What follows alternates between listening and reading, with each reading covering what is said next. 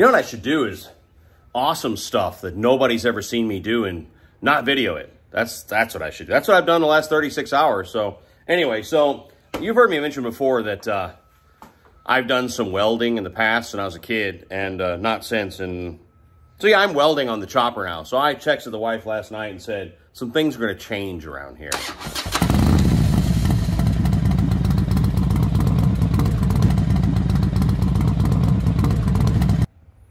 Yeah, I'm a fabricator, a welder.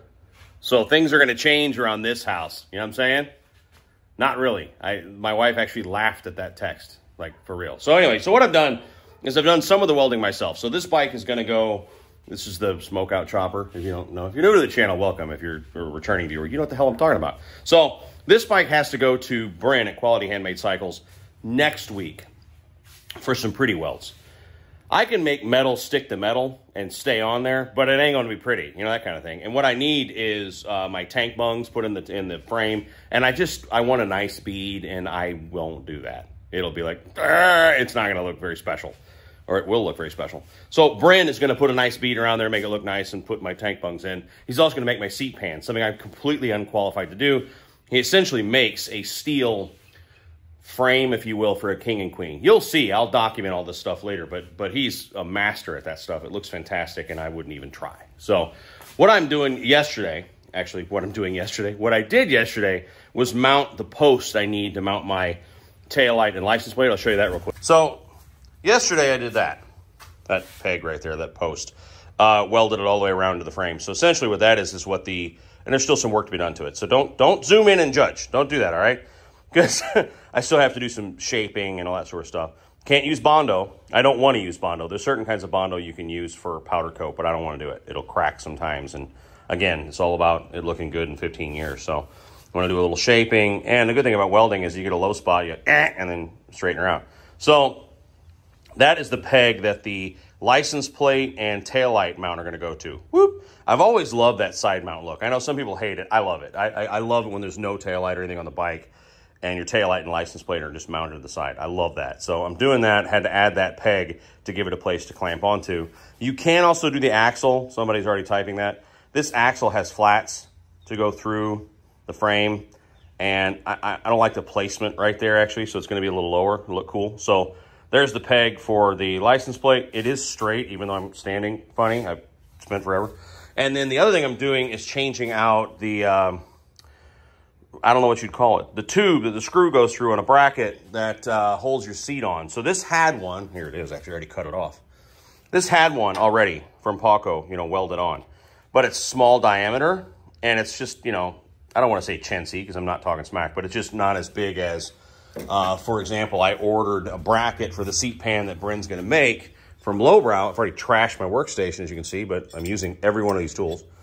And this is the bracket that'll mount to the seat, and she'll rotate like that.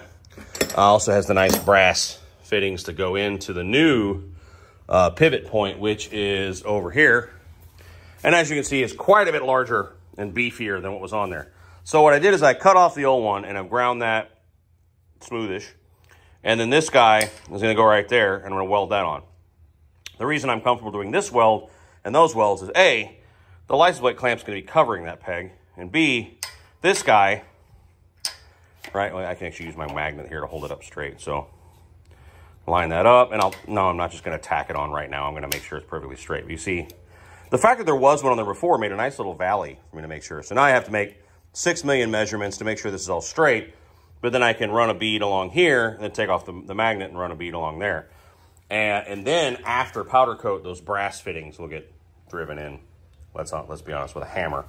And then the seat will have a nice place to sit on. So I wanted to have this done before I take it to Bryn, so he has something to work on. That, and originally I was thinking about having Bryn do these two things, but that's kind of a waste of his talent. I can do this. So haven't welded in forever, and the last time I did, one of the things I remember, or maybe not remembered, but sort of figured out is, it was always with my grandfather forever ago, right? It was always MIG welding, and it was always a repair.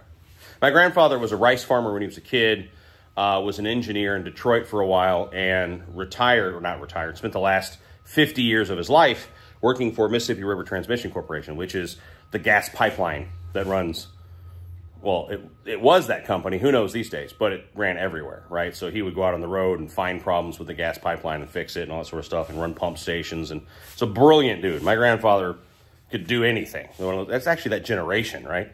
Anyway, fixing his boat trailer. You know, something on the outside of the shed. Like there's a crack, make it not be a crack anymore. That kind of stuff. And it was always just a little MIG welder. And we tack it on there and it'd be done. So what I did was dig out my own MIG welder that I was sitting there going, have I used it yet? I don't remember. So that's the problem. You know, your grandfather said the settings are right. He knows exactly what he's doing. So you're just, you know, and you're done. It took me forever to get this thing dialed in for what I needed to do with that yesterday. And that's part of the reason why it's so sloppy. Now that I've got, you know, the inches per minute, IPM, IPS, IP, whatever the hell, the how fast the wire comes out, and I've got the voltage right, I feel totally comfortable putting those two pieces on and save me a little money, Brent a little time, and then Brent can only, you know, spend time on what matters, which is the tank bungs and the seat pan. So, all right. I guess let me turn the camera off here, so I need both my hands and all my brains to make sure this is straight. I think it is already, but we're gonna check and make sure, because again, I have that valley from the old one that's already straight, right? So it's kind of sitting in there. So make sure it's straight, and then we'll just go bing, bang, boom around it a little bit, and then we'll run a bead that'll, let's be honest, look like popcorn and bird shit, and then I'll take a grinder and go and make it look perfect, like it was never a problem.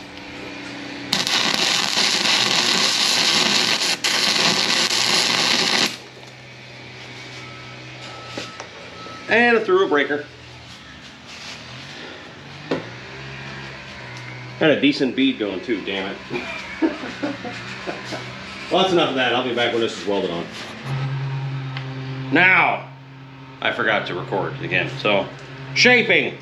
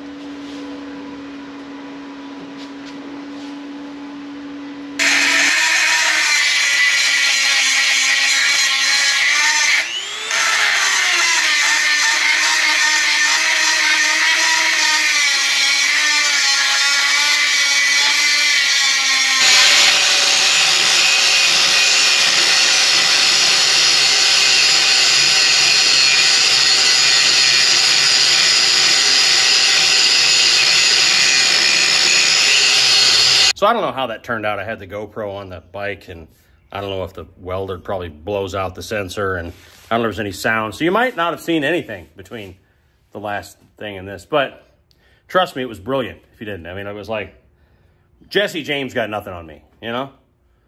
A lot of money, ability, big house, makes guns.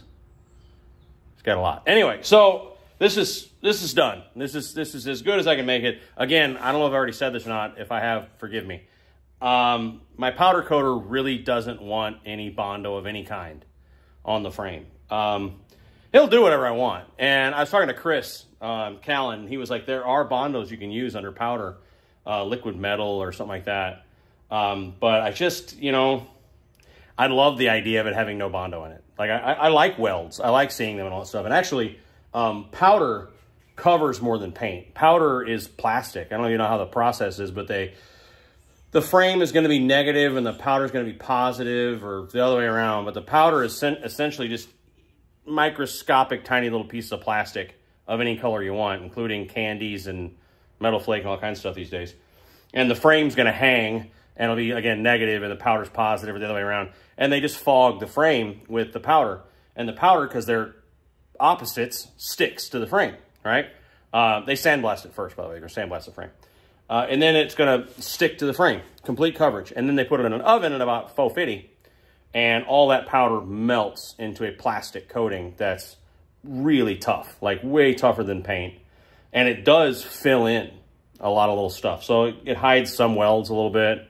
I've got some grind marks here that I didn't realize I'd made until I was done. There's also some little divots in my weld. So I welded around it, built it up and ground it, welted up and ground it. And it's strong as hell. It's actually way overkill. But the powder is probably going to fill those little divots as well. But here we are.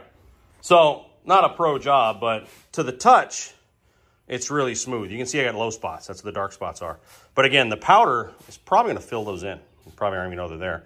And then there's brass bushings, I guess, that you would call it, that tap into either side. I don't think I want to put those in yet because of the powder coating process. I'd love to have that brass, which they're over there, have those, you know, even though you'll never see them because the bracket goes over them, to have those not powder coated. So I'm not going to have them coated. I'm going to leave it like this, and then when I get it back, I'll tappy those in, and that'll just look nice. It'll look a little more finished. Powder, again, is probably going to fill a lot of this in.